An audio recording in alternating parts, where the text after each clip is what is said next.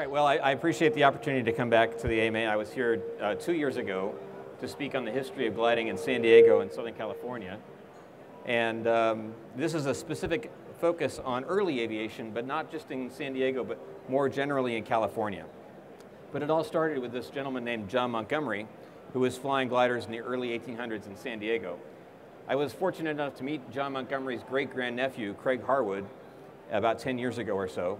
And he and I decided that it was time someone wrote a book, a biography, a definitive biography of John Montgomery's life. And so together we pieced together this Quest for Flight book. And I want to take you back to a time, a long time ago. Maybe it's not so long ago, it's only about a century ago, when people thought that heavier than air aircraft were completely impossible. That everything we see here in this hall today was completely impossible. And that only lighter than air aircraft, balloons and dirigibles were possible. Clearly no one would ever be able to fly in a heavier than air machine. If you even tried, you were considered a crackpot or a crank at the time. And there were people like Joseph LeConte, who was a very famous person who helped set up the Sierra Club, who said a flying machine's impossible in spite of the testimony of the birds. And there were other people like Lord Kelvin, who said that heavier than air machines are completely impossible. He also said, radio has no future. Wow. There's a guy who wouldn't be a radio-controlled enthusiast. I also want to say that California has its own unique history in aerospace. We have individuals in California that are free thinkers. It's what Californians do. And we're very fortunate to have people like Paul McCready and Bert Rutan, who started off their careers in aviation as aeromodelers, like many of us, and went on to do fabulous things in engineering and in aerospace for California and also for the nation. So really, through this free thinking style, you can accomplish many things. But society wasn't very kind to free thinkers back in the 1880s, when a gentleman like John Montgomery was trying to think about how to maybe fly. And so here is the first kind of person that's actually going to use a model airplane in America to design his own theories about flight. Over time, he's become a forgotten aviator. People don't remember who he was. People don't even know he existed. And I can't tell you the number of times that researching this book, that I heard in the papers I was reading that here's this forgotten aviator, John Montgomery. Clearly he's already remembered, but he's remembered as a forgotten aviator. So we took the time to write his story, his quest for flight, to go through all of his accomplishments, not only in aviation, but in science. His story is very important to start with his parents, because his parents were very important in his life. And they both came to California in the height of the gold rush. His father, Zachariah, who was trained in law, specifically came to California to make his pile in gold. He wanted to become rich in the gold mines of the Sierras. That was not to be, but at least he was trying. His then-to-be wife, Ellen, came to California at about the same time, settling in Yuba City, and she recognized as a very smart businesswoman that she could make a lot more money off of the miners than she could off of mining. So she was there to help supply the miners with goods.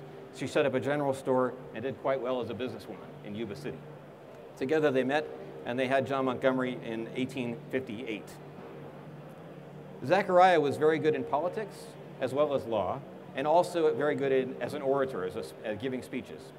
He became a representative for Sutter County in the California State Assembly in the 1860s and introduced the Montgomery Bill in 1861, because at the time the public education system in California was mandatory. As a devout Catholic, he thought he could maybe raise his own children better than the public education system could, and he wanted to do that himself. So he introduced a bill to try to do that. He also favored states' rights. States should have the ability to make up their own laws independent of the federal government. At the time, of course, the Lincoln administration was fighting the Civil War, and the southern states were against the northern states. This is a big controversy. He thought it was okay for the southern states to be different if they wanted to be. And he was a very outspoken critic of the Lincoln administration. He set up his own newspaper to espouse his views. A very strong personality and a very strong way of letting the world know about your views. In 1864, the family moved to Oakland from Yuba City. Here's an early picture of John Montgomery as a little kid, little baby, with the family and his siblings. He took up his interest in aviation as a youngster at the age of 10, became interested in kites and a flying top, the kind you would take in your hands and it spins up into the air, that kind of a flying top. I actually saw a few of them for sale here in the expo. But on July 4th of 1869, he and his father were invited to go to a very important event in California's history. In fact, it's a very important event in the nation's history in aviation. One of Zachariah's friends, Frederick Marriott, had built a dirigible. Now, Frederick Marriott had come from England to California. He had had experience with dirigibles in England. And he had the idea of a steam-powered dirigible that would carry people aloft. And in order to test his theories, he made a smaller scale version of this called the Aviator Hermes Jr. Junior because it was small scale. And he flew it at a place near the San Francisco International Airport. It was called Shell Mound Park at the time. And he invited his friend Zachary and his son John to come witness this event. It actually was the first unmanned powered aircraft to fly in America's history in 1869. And John was thrilled with this. He thought it was amazing that we could have a dirigible that could fly. He went home to build his own small-scale model of a dirigible, which didn't fly as good as Frederick Marriott's, but at least he tried. He was making models of things. And at the same time, he finished his primary schooling in Catholic schools in the Bay Area. Now, I'll show you a picture of this Frederick Marriott dirigible. This is the small-scale version. You can see the people here. It's pretty big scale, actually, when you think about it. But this was Frederick Marriott's dream, a very, very large, huge steam-powered dirigible. And unfortunately, Frederick Marriott passed away before that vision could become a reality. But this was Montgomery's first real significant discovery in aviation that this was possible. And of course, the family grew over time in Oakland. He was the first son, so helping to lead the family. He continued his education, and it's very important to realize that his education was at two very important schools in the Bay Area, Santa Clara College and St. Ignatius College, both led by some of the expert Jesuit instructors at the time.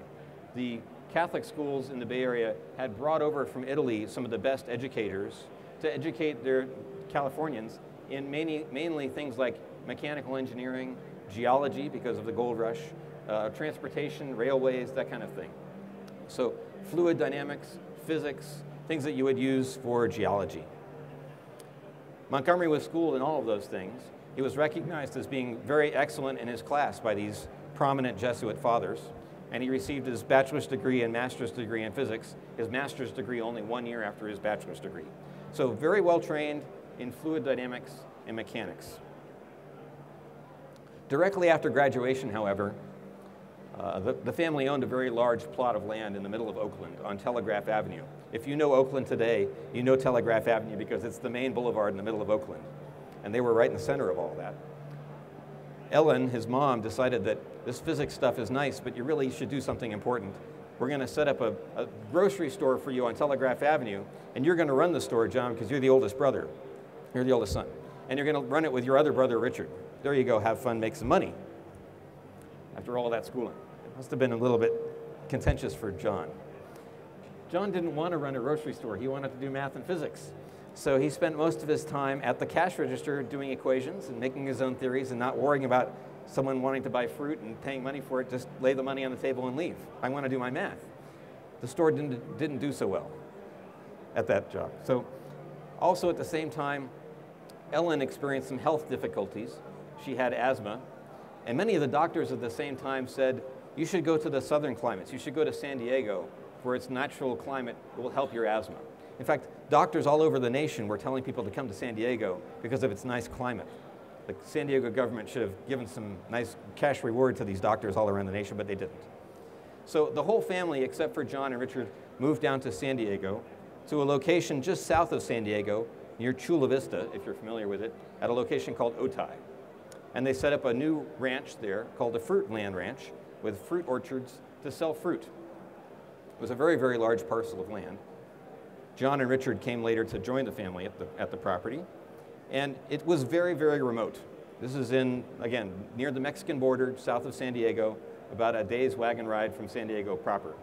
And in this barn on the property, this multi-story barn, at the very top of that barn, John set up his own laboratory. His father let him experiment with all sorts of different things. He experimented with electricity. He made his own dynamo to make electric current. He experimented with all the different mechanisms of the celestial orbits, trying to get a gyroscope to match the motions of the planets. And he also experimented with gliders. He was interested in making this aviation thing work and see if he could get that to work.